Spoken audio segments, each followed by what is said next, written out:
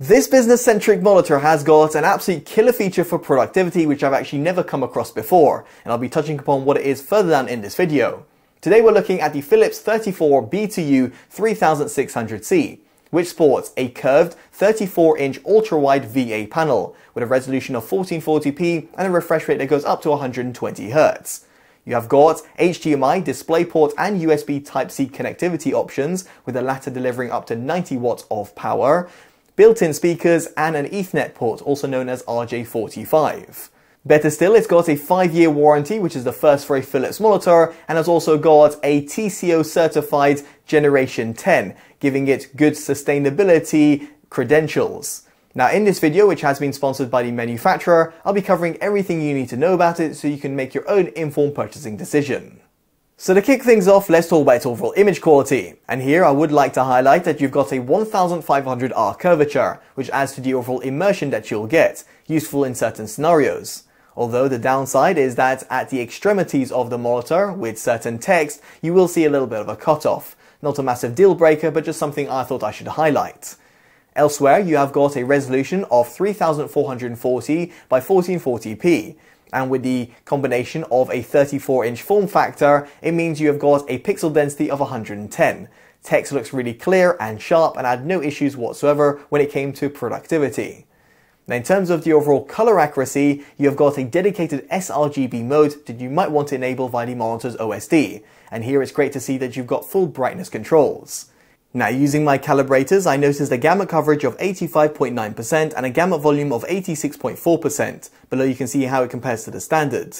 The average LTE sits at 2.29 and a maximum of 11.94. As a reminder, closer to 0 is better. And as a result, you might want to get a calibrator in order to get the best sort of color performance from this monitor. In terms of the tested contrast ratio, it's sat at a staggering 3020 to 1, therefore far surpassing any sort of IPS alternatives. The measured white point in comparison to the 6504 Kelvin target sat at 5933 Kelvin at 100%. As for its gamma curve, it's relatively close to the 2.2 standard.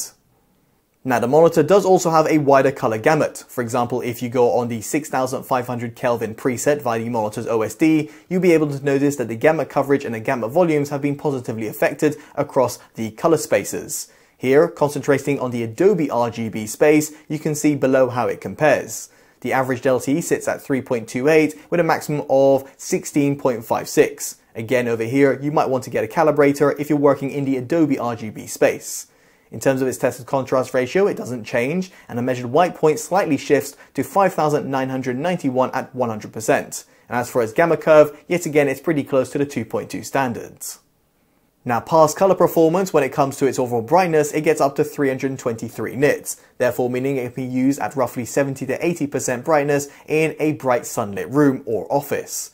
Equally over here, it's got good sort of range as it goes all the way down to 47 nits, making it quite dim. Useful, for example, if you're going to be using it in a pretty pitch black scenario. On that note, the monitor is also iSafe certified with blue light protection, because it actually meets the TÜV Rheinland iSafe standards, therefore giving you some extra peace of mind if you're going to be utilizing the monitor at night. In terms of the overall brightness uniformity, you'll be able to see how my panel performed across the board. Not exactly the best results, but of course this is somewhat panel lottery.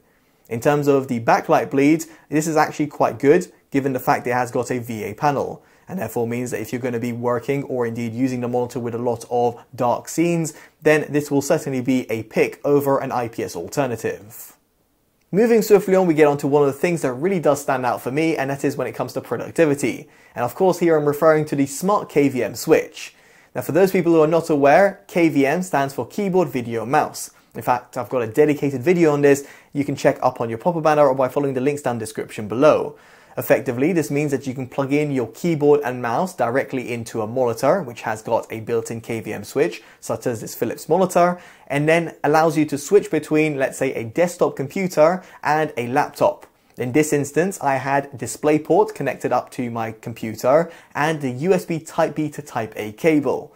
Then I had a USB Type-C to Type-C cable, which is supplied within the box, to my portable laptop. Now this meant I could switch between the two sources. Now normally with a built-in KVM switch, you'll have to faff around with the buttons and therefore change the inputs. But in this instance, you can simply triple tap the control button and switch between the two sources. That to me is an absolute game changer when it comes to productivity, because it just makes things all that bit more simpler and even more seamless. So great thinking by the manufacturer. Now on the side, I would like to point out that the monitor has got something called multi-view, which effectively allows you to simultaneously view two different connections which are plugged into the monitor. For example, a laptop and a PC. This can be very handy if you're doing some complex multitasking. Speaking of which, this brings me on to connectivity, and here you've got 4 USB Type-A ports, one of which will deliver fast charging capabilities, handy for example for a smartphone. Then you have got a USB Type-C port, which delivers up to 90 watts of power, handy if you want to simultaneously charge and use your laptop. Then you've got an HDMI 2.0 port and a DisplayPort 1.4 input. The former will give you 1440p at 100Hz, with the latter going up to 120Hz. The extra bit of fluidity is certainly appreciated, especially if you compare it to some other monitors out there that go up to 60 or 75Hz. Sure enough, it's not a gaming-centric monitor, but even when it comes to desktop or productivity, that extra bit of fluidity, in my books, is very much great to see. Elsewhere, you have got a 3.5mm jack output, which can be handy for plugging in your headphones directly into the monitor. Or, of course, you have got those two 5-watt speakers. Not only are they handy for video conferencing, but they can be useful, for example, for basic notifications or music listening.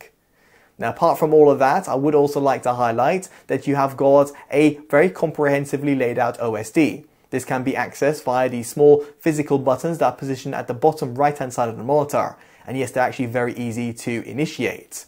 The monitor's OSD itself is very intuitively laid out and provides you all the key options.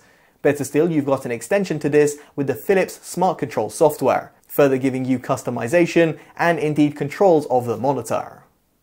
Now to conclude, I would like to point out that you have got a 3-side boards design, and therefore this 34-inch ultrawide monitor doesn't take as much space on your desk as you might expect. Then you've also got a very sturdy and ergonomic base, which provides you height, tilt and swivel adjustments.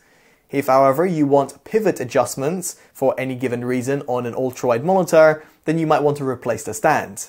Here you have got VESA compatibility, allowing you to place it on a monitor arm or indeed a multi-monitor setup. So there we have it. Hopefully you've enjoyed my detailed overview of the Philips 34B2U3600C. I'll be curious to know what you make of it down in the comment section below, and if you would use that smart KVM feature. If you have enjoyed this detailed video, definitely do consider dropping a like, subscribing and hitting that bell notification, all of which would be greatly appreciated.